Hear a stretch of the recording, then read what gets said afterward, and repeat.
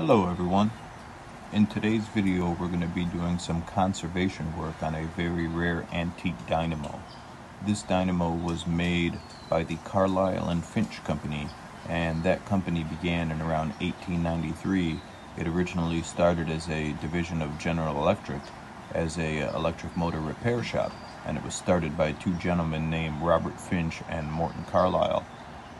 This company is noted as being the first company to introduce an electric train set to the market. Previously there was wind-up train sets, but these guys are generally credited as the first company to introduce a electric train set. And they actually made a water-powered dynamo similar to this one, and that water-powered dynamo could be used to power one of their train sets. But this particular dynamo that we're looking at today is a number 27, and the purpose of this dynamo was to provide a spark for gasoline motors. I have a copy here of the 1900 Carlisle and Finch catalog, and at that time this dynamo was made around 1899, 1900, somewhere in that time frame. The price of this thing at that time was about $12, and it translates to about $400 today. So this dynamo does work.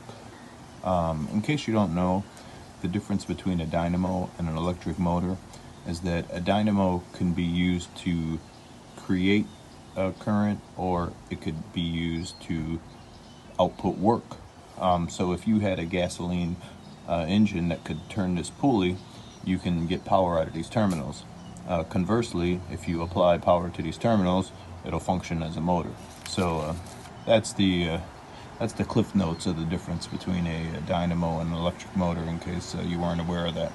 Anyways, this dynamo does operate when you apply about 10 volts of direct current to it, but it does have some small problems that need to be addressed. Because it's so rare, this isn't the type of dynamo that you want to start repainting or anything like that. But I like for all of my electric motors to function, and I like them to function good. So consequently, this one's going to have to be taken apart to get it dialed in perfectly. The first problem that this dynamo has is it's missing some thrust washers.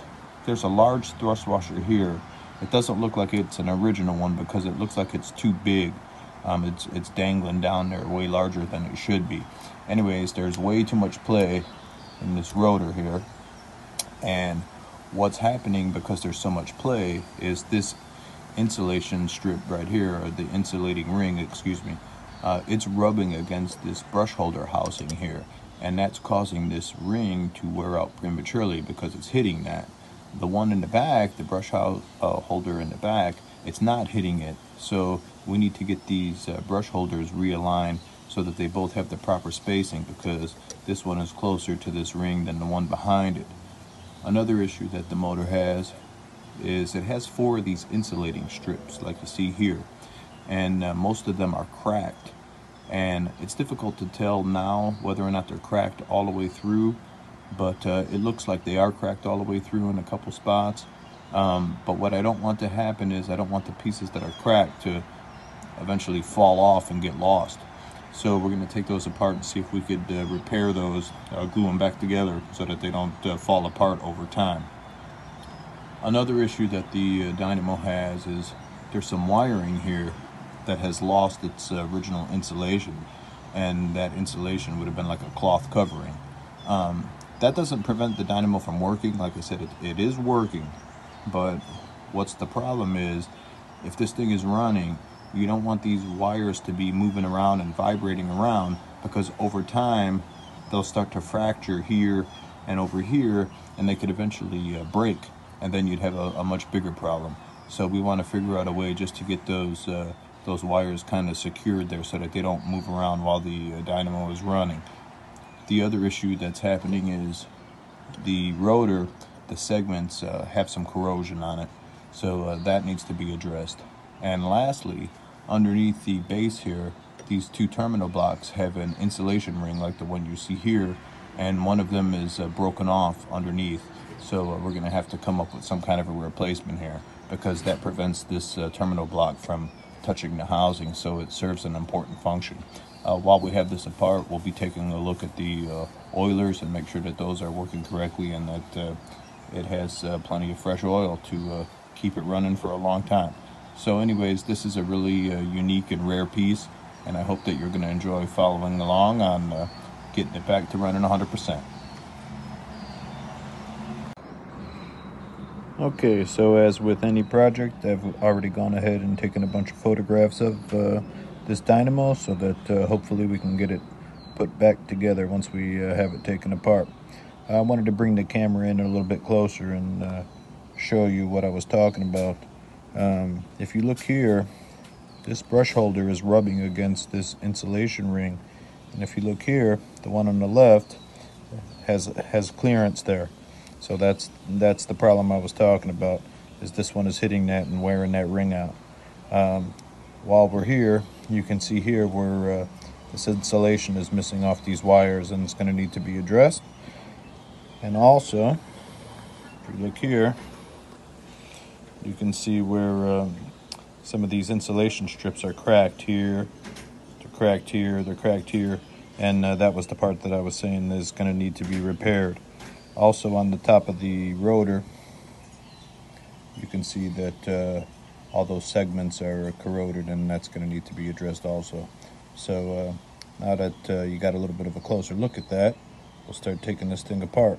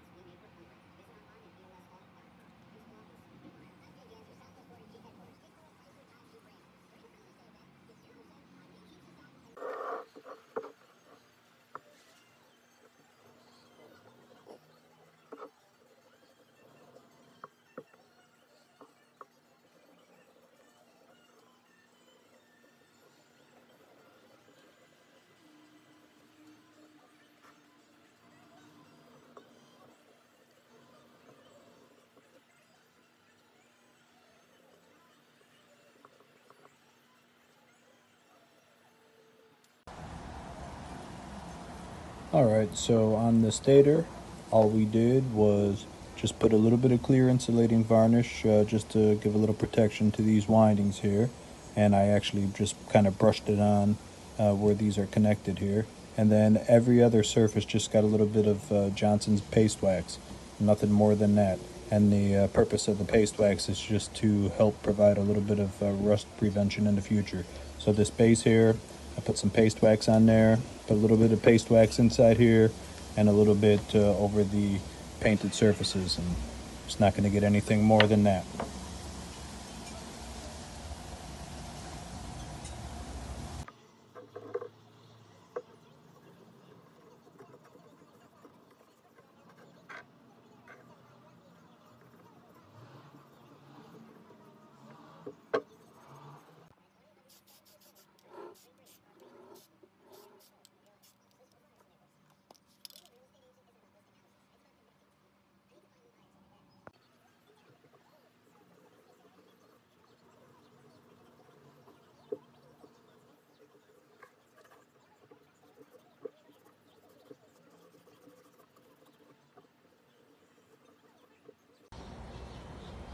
Okay, so all we did with the base and with the two end bells is we just cleaned them up, and we just put a little bit of paste wax on them. And underneath the base, I did apply one coat of flat clear coat. And the reason why I did that was just to provide a little bit of rust protection underneath there. And you may notice on here, there is a couple set screws on this one and that one. The purpose of those set screws is to secure the bushings in place, but I'm not going to attempt to try to get those bushings out of there, so we're just going to leave the bushings and the set screws right where they're at. Alright, so I'm going to try a little bit of an out-of-the-box approach to repair these wires that are exposed. They're not really damaged. All I'm trying to do is prevent them from getting damaged with repeated running of the motor. I'm just trying to keep them from vibrating around so that they don't fracture and break off. So normally I don't use liquid tape on almost anything, but in this particular case I think this is going to be an ideal product to use for what we're using it for. You can see I put some of it down on that wire there, and really looks good. You know, it's already black in color. It's a little bit shinier than the rest of the rotor, but once I coat the whole end of that rotor up with the insulating varnish, those should even out, and hopefully that's not going to stick out so much. If it does, I'll weather it a little bit to help it blend in. So I'm going to go along to these other wires here and hit them with a coat of that. And you can build up that liquid electrical tape also if necessary. So like I said before, I'm only trying to keep those wires from vibrating around. It's already a black color, so that's probably the best option that's available, at least in my mind. So we're gonna try it and see how it works. All right, so you can see how the first coat of the liquid electrical tape looks on that wire, and really looks good. You could build this up with a couple coats, and that's what I'll do. So you got to let it dry 5 to 10 minutes in between. So I'll let that dry, and then I'll put another coat on there. But I really think that that's going to work fantastic for what we're using it for.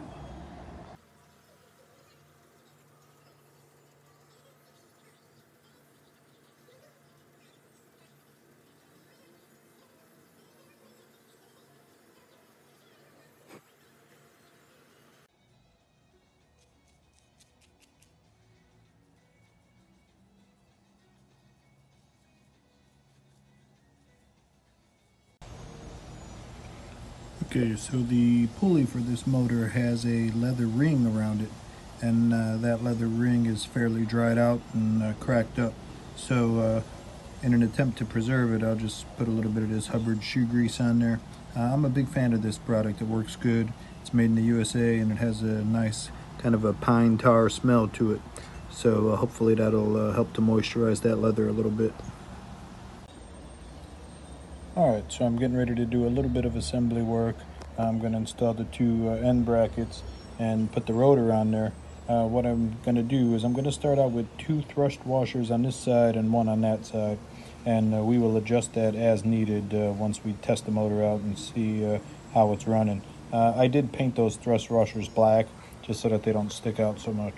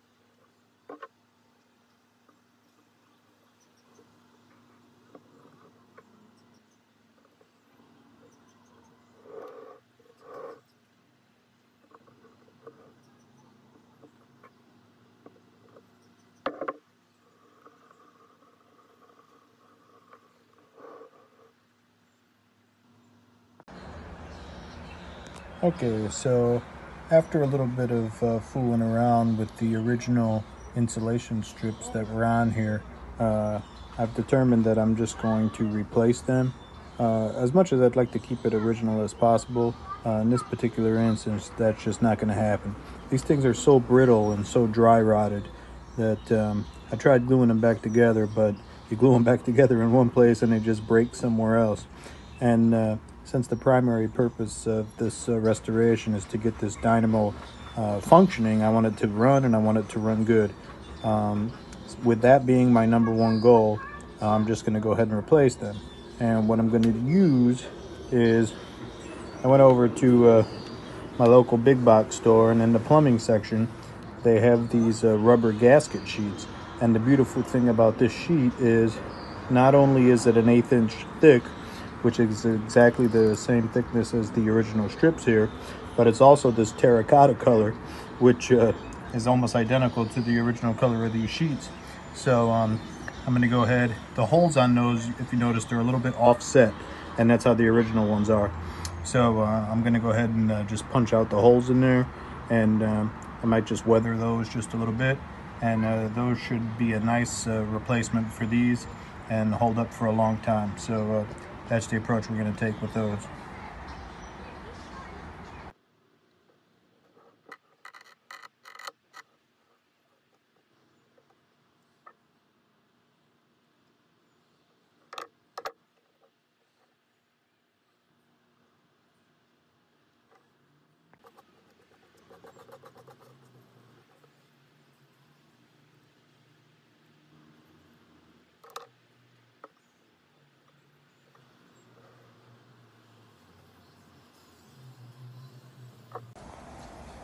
Okay, so I was taking a look through my odds and ends drawers and seeing what I had to come up with some replacements for a couple of these missing pieces. So for the insulating washers, I found this fiber washer, which is almost exactly the same size that we need for a replacement. So I'll just paint that one up to match the other ones. And for the small one, I have these insulating electrical connectors here, and I just cut off a piece of the hard plastic end, and it's almost exactly the same size what we need. That should work out real well, and once again I'll just paint that one so it mimics the other ones, and we should be good to go with those two pieces. Can you tell which one is the original? The one on the left is the original, and the one on the right is the one that I mimicked to look like the original. Alright, so I'm at the part of the project now where I want to take a closer look at the brush housing assemblies. As I mentioned earlier in the video, the one brush housing assembly is hitting this insulating ring here, and you can see where that ring is getting chewed up. Prior to turning on the camera here, I went ahead and I moved one of the thrust washers from here to this side. So when I originally put this back together, I started out with 2 thrust washers here and one on the other side. But as I started test fitting these pieces, I decided to move one of the thrust washers to the other side. So now on the side with the commutator I have 1, and on the other side I have 2. So we're going to see how that works out. Now over here at these brush housing assemblies, I have these 2 assemblies lined up. I have the holes lined up there where the carbon brushes would go in, and you can see that the one carbon brush assembly has more metal on it than the other one. It sticks out further, and consequently that's where that thing is rubbing. So the first thing I'm going to have to do with that one is I'm going to have to put those in a vise and file the farther one down so that it matches the other one. The way that these things are cast, you know, it's not a precision casting. They're very rough. The holes are slightly off on them. Each one is a little bit different than the other one. So I'm going to start off doing a little bit of filing on the one and see if we can make it line up better with the second one.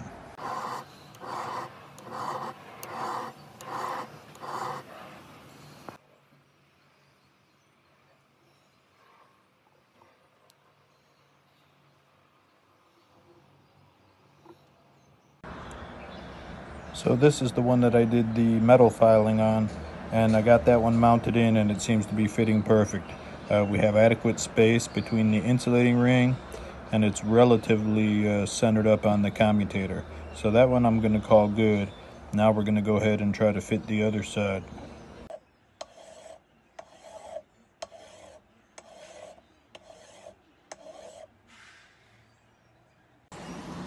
I also filed off some material off the face of this housing area right here, and then I used the chemical darkener and I just darkened that in to match what was there before. So I was trying to even out the spacing between this face and the commutator compared to the other one. So I'm going to go ahead and put it back together now and take a look and see where we're at. Okay, so I'm going to call that good. There's a little bit more space between the left one and the insulating ring as compared to the right, but I don't want to file off excessive material off that if I don't have to, so that's going to get the job done, and it's still a heck of a lot better than it was before, so we're just going to leave that be.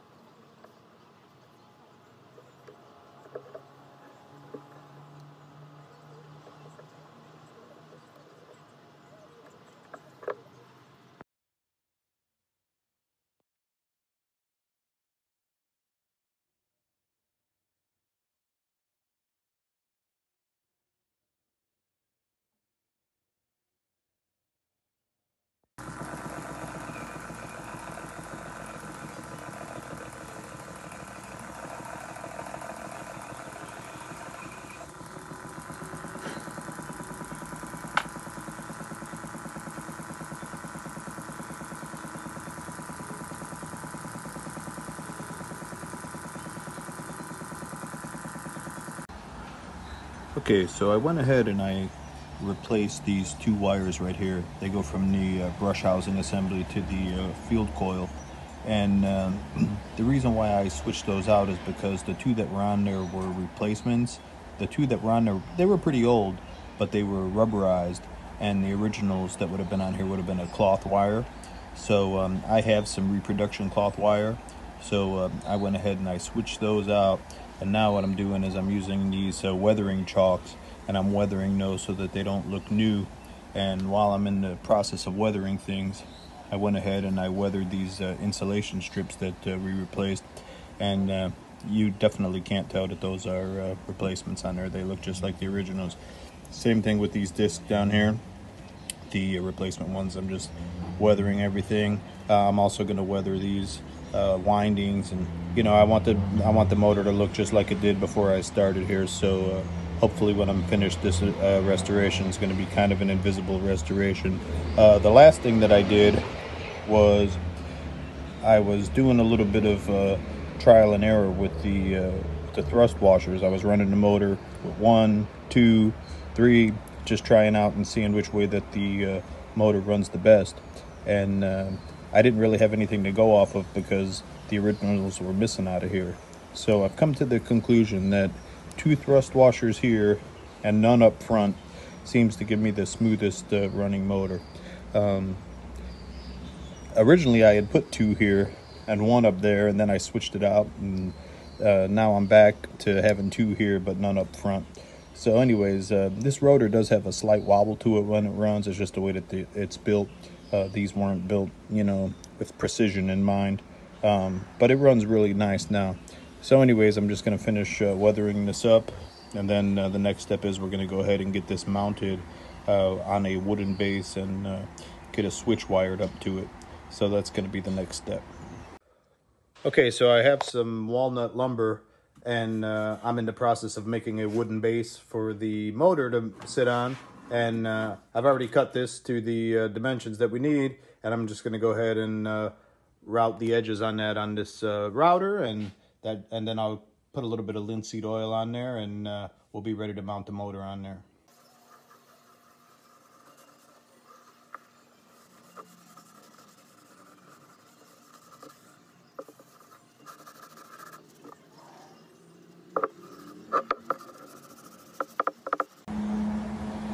Alright, so we got the base oiled up with the linseed oil, and it looks real nice.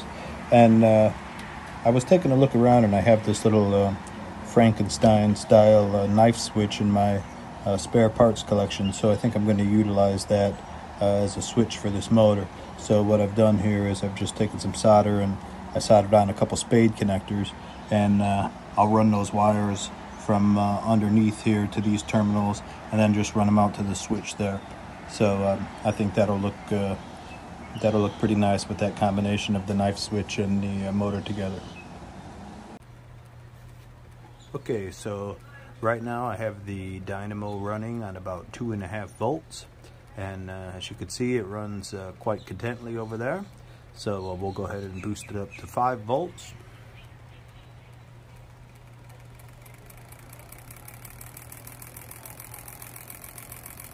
That's running at 5 volts there. Dynamo came out real nice. I mean, it really runs nice and smooth. The rotor itself does have a slight wobble to it, but that's just the way that it was manufactured. It's nothing we can do about that. But it does run as smooth as it ever has. Now I'm going to go ahead and bump it up to 10 volts.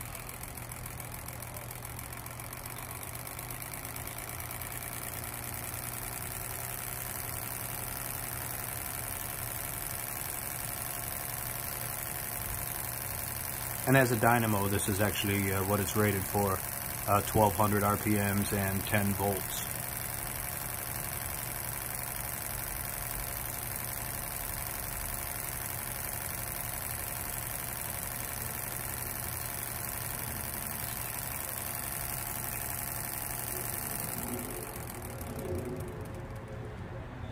And there you have it, Carlisle and Finch, number 27 Dynamo. Alright, so now this project is finished, and I couldn't be happier with the way that it turned out. It looks good and it functions good, and that's always the end game. In this video we tried to do a conservation more so than a restoration, what I like to think of as an invisible restoration. Any repairs that I did here, I actually went behind and I weathered them so that when we were finished the end result doesn't look much different than when we started, other than the fact that I mounted it on a piece of wood and I added a switch to it. These Carlisle and Finch dynamos are pretty rare and they're highly sought after by collectors, and I feel good knowing that this dynamo is going to be in solid running condition for many years to come. So I hope that you enjoyed following along on this project, and we look forward to making the next video. Thank you very much for watching.